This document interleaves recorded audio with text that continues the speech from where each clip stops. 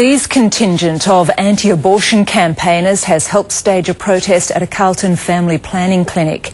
They tried to stop people from entering the centre and waved posters with graphic images of abortion. They arrived early, blocking both entrances. But after 3 hours, police moved in, forcibly removing the protesters one by one. As they were dragged away from the doors, workers and patients were escorted in. The verbal assault clearly upsetting for some. It is a stressful situation to come to either your workplace or a place to seek some help.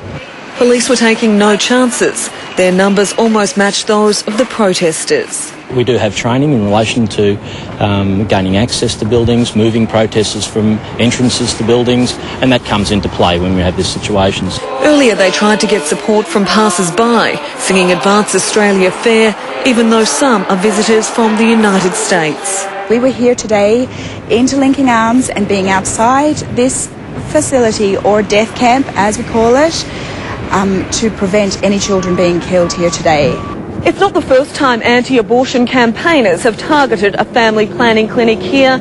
In 2001, a security guard was shot dead in East Melbourne.